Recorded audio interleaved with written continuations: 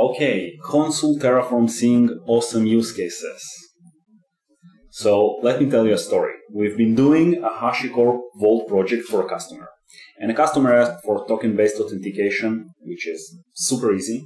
And he also asked that all the connectivity will be encrypted and protected by mutual TLS.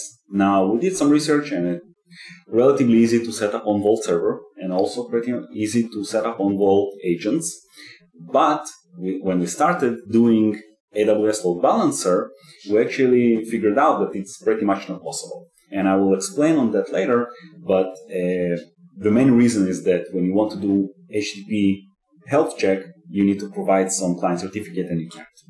Now, we felt that there's no way to solve it, but then Consul-Terraform-Sync actually saved the day. So I'm Lev, and I'm CTO at TerraSky, and I've been Linux sysadmin since 2000, and I'm one of the HashiCorp ambassadors, and I really love weird mechanical keyboards that looks like that, all right? And let me tell you about TerraSky. So we are a consulting company. We part of a cloud native compute foundation, and we invest heavily in Kubernetes, and we are HashiCorp partners, and we help our customers to identify and implement the right combination of technologies so they can migrate to cloud with cloud native software, and we help them manage scalable and secured platforms. So what are we going to talk about today? So first of all, we're going to introduce Consul-Terraform-Sync according to documentation. Then we will discuss what it can actually do. Then we will cover multiple use cases, and we will wrap it up. So Consul-Terraform-Sync, right? So let's talk about the Consul part. Now, Consul can do three main things. It can do service discovery, it can do service mesh, and it can do key values, right? So service discovery is just a brief idea, right? We can have our server that is running microservice A. And this microservice A will register itself into Consul server. And now Consul server will know that there's microservice A running on that IP. All right? Then we can have additional server that is also running microservice A that can register itself. And Consul server will know that there are two microservice A running on those IPs. Okay? Now the third server will run microservice B. When it registers itself, it can actually go to Consul and ask for microservice A. And he can ask for it through REST HTTP API, or it can just do DNS query and get a response, and then it can communicate with microservice A. All right, so this is just the basic idea of service discovery. Now, in Consul, in addition to having those service discovery capabilities, you also have agent that is running on the server, and it can do health checks. And those health checks can be anything from TCP, HTTP that are standard, or custom script that can check your CPU memory utilization or access to the internet, right? And decide what is the health according to that. So Terraform, and I hope everyone here knows what Terraform is, so let's just do it quickly, right? It's infrastructure as code or as config. It allows you to declaratively define infrastructure, but not only infrastructure, and I will show you in a second. The awesome part is that it knows how to build dependency graphs, right? So you can write your files and resources in whatever order you want, disks, load balancers, I don't know, routes, and Terraform will actually understand what is dependent on what and deploy it in the right order without you explicitly specifying it. Now, it's also state aware, and this is the second awesome part of Terraform, so it only does what it has to do, right? It's if part of the resources already created, he will not create them again. He will just say, okay, this is fine, let's just do that. Now, those are the providers that Terraform can handle, right? So none of them is explicitly infrastructure, right? GitLab users and repositories that you can create with Terraforms, Grafana dashboards, CodeFresh pipelines, or deploy your application into Kubernetes. All right.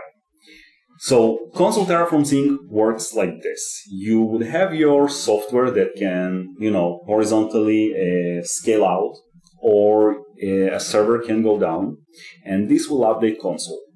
And Consul will actually be connected to Consul-Terraform-Sync and will update it with the required change.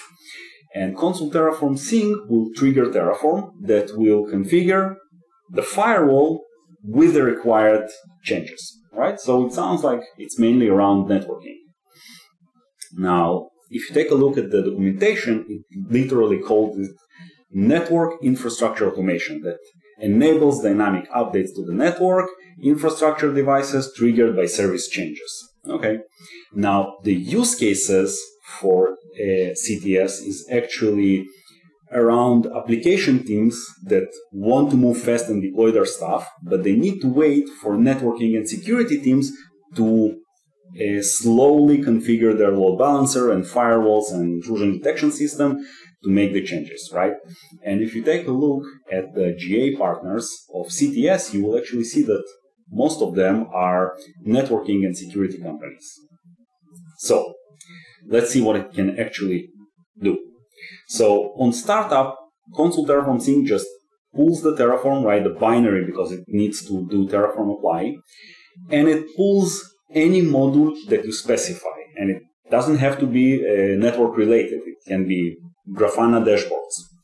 Now, during runtime, it will connect to Consul, and it's actually doing something smart, right? It has those blocking queries in Consul, so it will connect to Consul, and it will wait until the change happened. And when the change happened, it will actually take all the data, generate Terraform TFR's file, and it will provide it to our module and do Terraform apply. This is the whole idea, right? So it connects to Consul.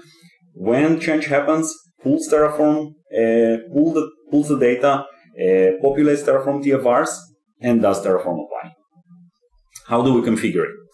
Super easy. This is the global configuration file, right? So you will have log level, you will have your port, so you can check task status, you can specify how you want to send data to syslog, and the buffer period is awesome as well, because if you can have like a flapping, right, of your service, which will go down and up and down and up, you can actually wait minimum and maximum time until you decide, okay, now it's stable, so let's take the data now and actually do our magic. Now, this part is how do we connect to Consul itself, right? What is the Consul that we need to pull data from? And the task. This is the magic. So it has the name of the task and it has the description of the task. And then you specify the module that you pull, right? Like calling a module, just a source, and the condition is actually what is the change that you are expecting, right? So in our case, the condition, we're checking services, and it supports regular expression. So you can either wait for specific service, or you can wait for just anything that matches the regular expression. And then you have the driver that is actually executing the change. And today there are two options. It's Terraform or Terraform Cloud. So you specify if you want log and your backend, right? And probably want to have it as a remote backend and not local. So the whole Consul-Terraform-Sync will be stateless. Now, how do you run it? Super easy, as everything in HashiCorp is just one binary that you execute, you provide a configuration file, and you're done. And then you will have this tree created, right? And the name of this directory will be called as the name of your module, of your task, sorry. And you will have a main TF that will actually say, take these Terraform TFRs and additional variables file if needed, and just run the module that you specified previously. So that's the whole magic, right?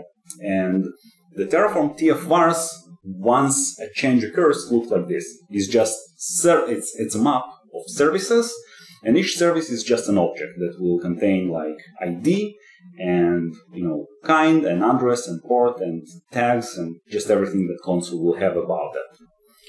All right. So in order to be able to handle these Terraform TFRs, this map of services, you just need to include in your module, in your variables, this variable of services, right? So it just expects a map of objects. All right. So let's talk about use cases. Now, the first one, it's not very realistic, but it's just an idea. About 4 months ago, Andre Wood and me, we were doing a workshop for Zero Trust, right, with HashiCorp. And what we did during the workshop, we set up HashiCorp Cloud Platform, and we set up a Vault and Consul in HashiCorp Cloud Platform, and we set up in AWS VPC, EKS, deployed MySQL and some software into it. Now, Consul has this awesome tiny feature that's called Catalog Sync, and this is why I love the ecosystem, because everything is integrated and everything works great together. So Catalog Sync actually takes all the services from EKS and it syncs them into Consul, and vice versa. So you can synchronize all your services from Kubernetes to Consul and back.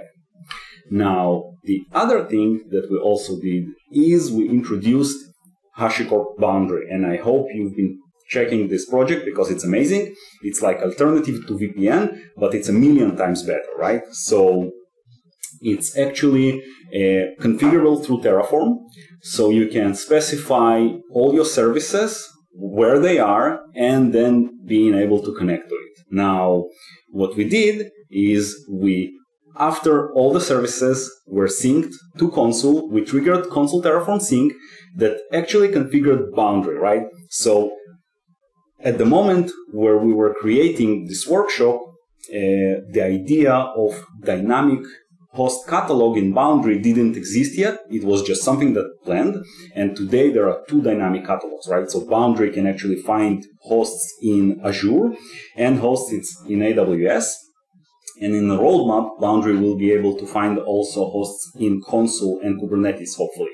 But today, you can actually use this idea that I'm showing you to actually have it already today, right? So what we did again, we had our Kubernetes syncing all the services to Consul, and on any change, Consul-Terraform-Sync will just configure Boundary, so you can have your VPN that is constantly updated according to your pods, and you can always connect to them. And then we would just take our Boundary desktop and show that we can connect.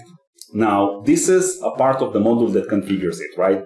So Boundary host is like a service, right? In our case, I just iterated over services and created like MySQL service, software service, and so on. Then you would have your Boundary hosted, and this is like each pod that has an IP, or each host that is actually part of this service, right? We will create a Boundary hosted. So I've iterated over my services and just populated all the hosts or all the pods into that host IDs. And the last part is the Boundary target, right? This is how you connect actually to your pods. So Boundary target needs a host source IDs, right? So this is the guide that we created before, and explicit port. So I'm just checking if this is MySQL. And if it's MySQL, I'm just adding this host set here and specifying the port. That's it. So every time MySQL will be redeployed, or it will change, or the pod's IP will change, it will be updated and it will be reconfigured in Boundary automatically. So the awesome part about Boundary also is this part.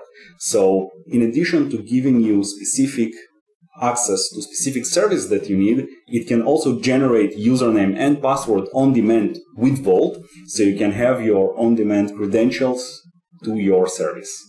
Super awesome stuff. Now, this is the repository of the workshop that we used.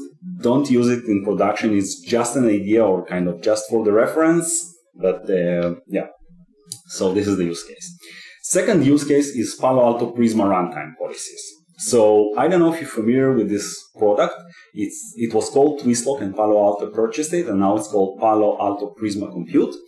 And what it does, it's a container protection solution, right? So it can protect your Kubernetes, your Dockers, and in addition to standard stuff like checking your malware or checking your vulnerabilities, it can do something smart. So let me explain about it. If you can see, it's our default namespace, and in our default namespace, I've deployed a boutique store demo application. So you can see it's ad server and currency server and email and so on.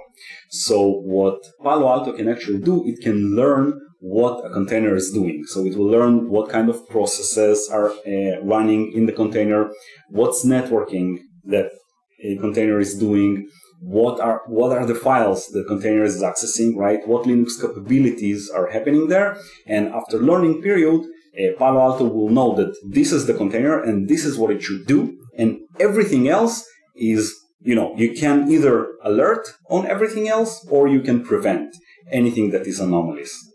So the customer actually wanted to have an explicit specification of DNS rules, of DNS addresses that are always allowed.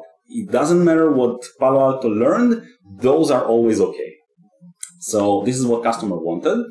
And in Palo Alto, there are two policies that you can configure. You can configure it both for your containers and both for your hosts. And it's kind of duplicate management of the same thing that customer didn't want to do. So, everything CTS to me. So I was, looking for a solution through CTS. Now, this is an example. This is what this runtime rule looks on host. Pretty much the same. So I checked for a Terraform provider, and it was, because Palo Alto actually covered most of their products with Terraform providers, which is great. And Consul, as I've mentioned, has this feature of key values with this awesome UI that users can just connect to, and they can authenticate with tokens and they can edit it. So this is super convenient. I've created this key value called allowed DNS with DNS 1, 2, 3. And you can actually see the value that it's yahoo.com. And this is my configuration of CTS, right? So if you remember, in the previous example, I showed you that the condition is services. Now, in this case, the condition is Consul key value. And this is the specific path that I'm searching for. And I'm recursively going to search all the keys inside of that path. All right. Now, in addition to this part in my module that can handle services, I added this part that actually handles Consul key values, right? So it's just map of strings. And once I added values, this is the Terraform TFRs that was generated for me. So it's Consul key values, and you can just see that it's allowed DNS 1, 2, 3 with their values. So what my module looks like is super simple, as you can see. If it's empty, I ignore it, and if it's not empty, I will just populate it in this array of allowed DNS. That's the magic. Then I would just have my resource of Prisma Cloud Container Runtime Policy, and I would just provide my local allowed DNS, and this would be for containers, and exactly the same policy for hosts, right? I would just provide allowed DNS for local allowed DNS. That's it. Exactly the same configuration for two different policies managed from the same location from UI, super easy. And as you can see here, this is the explicit allowed DNS rule that I've created and populated with some DNS values. All right. So MTLS for ELB, right? This is the third one.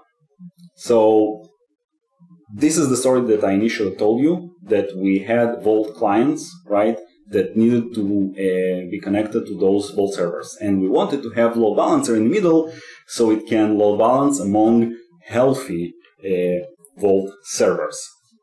Now, the problem is that we even went to do TCP pass-through, which is fine, right? And TCP pass-through should give us these MTLS abilities.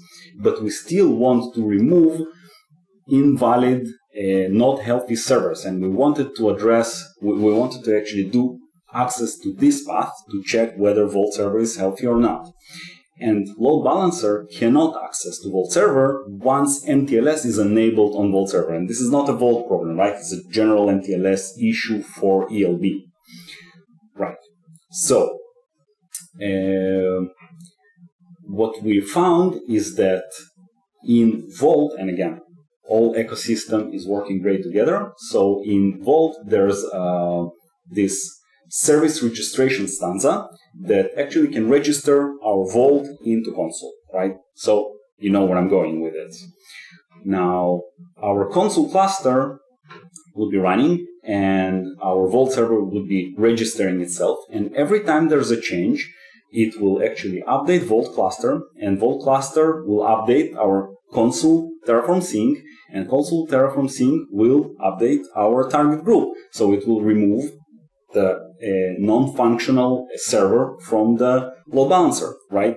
Now, we try to solve it without this complexity, right? Initially, we said we will just run maybe local scripts that will check locally the health of the server, and it will update Route 53. But then we hit another problem, right? If we went with Route 53, we would either have a very low TTL and a lot of DNS queries, or we would have a long TTL, right? But then we can actually hit non-functional servers with this long TTL. So we tried to solve it, but this was actually the best highly available solution that we found. And this CTS is pretty much stateless, so we can, fall and we can get a new one, and it's a pretty resilient solution. All right, so this is our configuration of the CTS, right? And this is the console address, and we're just using this module to configure our load balancer, and we're waiting for Vault service, and we're using AWS provider, and this was just for POC, right? So it's a local backend, but eventually we went for something central, and this is the Terraform TF vars that we've got every time that Vault health changed, right? So this is what we did. We actually created the targets, and we went over our var services, and we just populated, target ID and the port with, a service node address, only if the status of the service is passing. So that's it. Everything that is passing, we just populate it into target, and then we would just use NLB, right? The standard module from Terraform registry, and our TCP would be, TCP listener would be TCP, right? Because again, we don't need to health check anything on load balancer level. And our target group will just populate the targets with local targets that we created earlier. That's it. That's it. That's the general idea. So you saw those three cases, but there's way more, right? So just some ideas for you. You can do console to config maps, right? So you can, for example, if you want to update your, log level to debug, you can update it in console, and through a Kubernetes provider, you can update it in your Kubernetes. You can manage AWS tagging, and actually Nico has a Medium blog on that, so you can check it. It gives like a basic idea on how you can centrally manage those things. And for example, if you have two console servers and you want to replicate a part of them, and only when something is changed, and in a smart way, so you can do console to console replication with Consul-Terraform-Sync, right? So those are some of the ideas. And again, so CTS is way more capable than just management of firewalls. So consider using it. CTS is event-driven, right? So it's not like our usual flow of Terraform. It's proactive, right? That we know we need to set up EKS, so we're doing Terraform apply. You can, do day two operations that are pretty much smart and automatic for anything. And Terraform is not only infrastructure, as I showed you, right? It can be whatever you want, including ordering pizza. And events are, again, not only service up or down, right? It can be key values, but also your health checks can be super smart, right? So you can say, if I'm lowering, if I'm stopping health for my service, maybe it's a DDoS, so I will do something on that level, or increase my auto-scaling group, or I don't know. But there's a lot of logic that you can do once you have that ability. So this is Consul-Terraform-Sync awesome use cases. Thanks a lot.